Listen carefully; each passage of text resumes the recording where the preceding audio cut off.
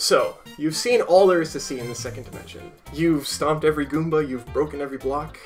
Now what? Is this the end? Oh my! So yeah, we're going to be talking about platforming in the third dimension in this video, and all the little quirky ways that it's just not the same. So come with me as we explore the vassals of a vast kingdom, swim in tropical waters, and stare out at the infinite nothingness of the great abyss as we slowly become aware of our tiny insignificance in the eyes of a cold and unfeeling universe. Let's go!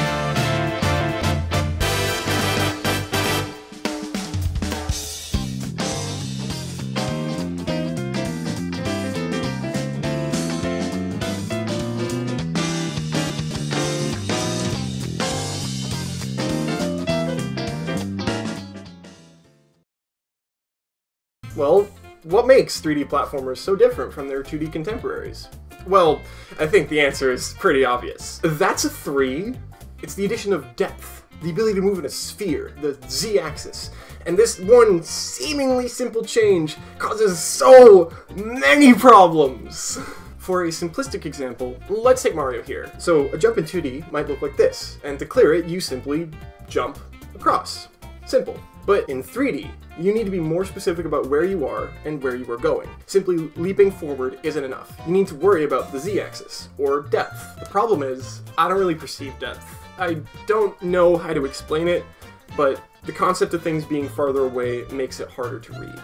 Anytime I do need to make a jump, I'll try to rotate the camera so that I'm jumping from side to side instead of towards or away from me.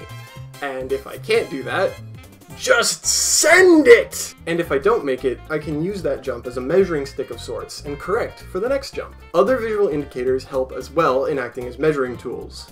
For example, if a bullet build cannon is firing at me from the platform that I am trying to jump towards, I can determine how far away it is based on the time it takes for it to reach me. Not to mention, these games have tools like Flood, Luma and the spin jump, and to some degree Cappy, for correcting jumps.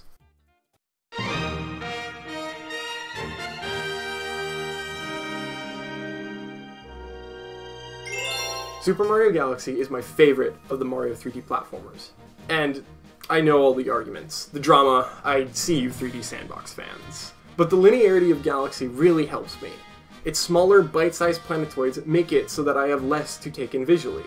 But I'm getting ahead of myself. I don't see the entire screen, so let's roll it back a bit. In a 2D space, all the information is presented to you. Even though this Goomba is on the other side of a wall, you, the player, can still see it. But in 3D, this isn't necessarily the case. You have no idea what's behind that wall. It could be anything. And the same goes for what's going on behind you, and to the sides of you. The world is moving in ways that you don't have immediate visual confirmation of. You only have a slice of the pie, a piece of the pizza. Capiche? And if you remember from our last video, I don't see the entire screen. I have even less of the pizza. Vision pizza. To make up for my severe lack of vision, what do? If you watched our first video, you would know that a key aspect of sound is that it confirms actions without you having to see them. In the third dimension, sound needs to come from something. Like, I don't know, a car driving by your right side. You can probably tell that it was going by your right side without having to see it, right? The sound would reach your right ear first, thus giving you a vague idea of where it is in relation to your ears. And this essentially replaces my peripheral vision, not only using sound to confirm actions, but allowing me to map the 3D space without necessarily having to see it. You see, the waddle of a Goomba is a treasure trove of information. For starters, it tells me that it's a Goomba. It also tells me where that Goomba is in relation to myself. And if the Goomba is moving in a perfectly straight line, it tells me that there is solid ground between me and that Goomba. Another great example of seeing with my ears are the green stars from Super Mario Galaxy 2. After you beat the game, a bunch of hidden stars become available throughout all the various levels. And some of these hiding spots can be devious. Just wow.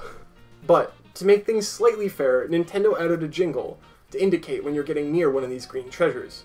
For most players, this is probably just a handy indicator that they're on the right track. For me, I probably couldn't find these things without it.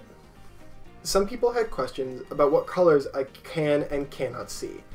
And this is an unusually hard question to answer, because I don't actually think in color.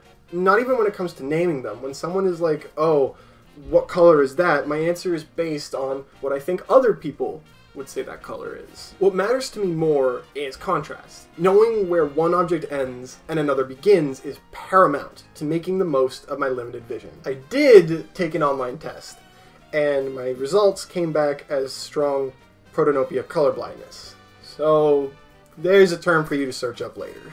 3D, as hopefully demonstrated, is significantly more complex than 2D, which, if you play games through memorizing patterns and situations, could cause a bit of a problem. Since there are infinitely more interactions, you would need to spend exponentially longer memorizing and learning them, not to mention the uncertainty of depth.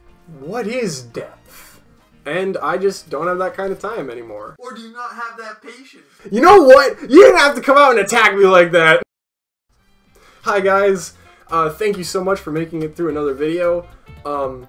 I really do not like to do this if it was not clear in the first one, but if you really want to be notified when we upload a video, go down below this one and there's a big red button that says subscribe. Click that, and whenever we upload, you will know. You will be the first one to know.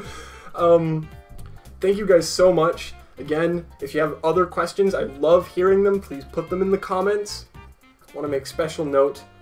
Chris, the guy who actually owns this channel, is putting in a ton of work to make these videos as good as they are. So please, if you're thanking me, I really appreciate it, but maybe toss a thank you his way as well. He's doing so much. Thank you so much for watching, and see you guys next time. Yeah!